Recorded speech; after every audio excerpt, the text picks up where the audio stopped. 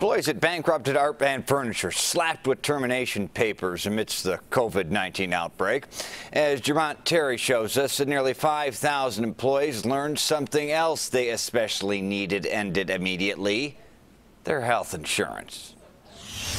The company's bankruptcy shocked many, especially the employees. They were told that they had 60 days to keep working and to keep their health insurance. But now, in the middle of this coronavirus outbreak, they've learned that they won't return. He worked at Art Van for 17 years. Jennifer Reed and her husband left Michigan 4 years ago and followed Art Van Furniture when it expanded into Illinois. Because it was good company to him. The key words, was good to him. Yet today, the signs out front tell of Art Van's demise. Liquidation after the furniture giant filed Chapter 11 bankruptcy earlier this month.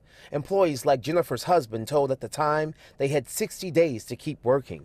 He would still get paid no matter how many hours he was working until May 5th.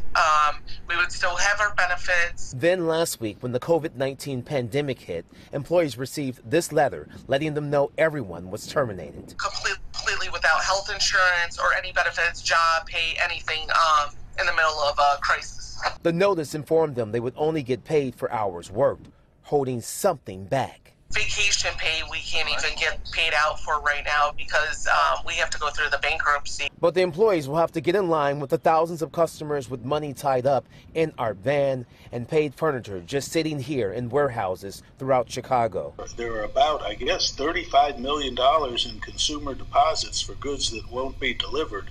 Attorney Clint Krisloff handles class action claims. It's not that there's no money, it's just that there is enough money for everybody. He says under Art Van's bankruptcy, employees are allowed to get vacation pay and money before consumers. There may be enough to pay some significant amount.